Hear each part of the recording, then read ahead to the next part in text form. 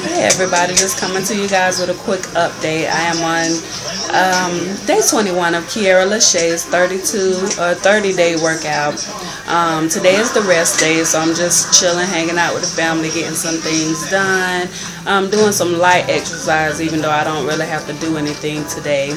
But just wanted to come to you guys and let you know that everything's going well with that. I really haven't been clean eating as much as I should, but I really haven't been eating bad.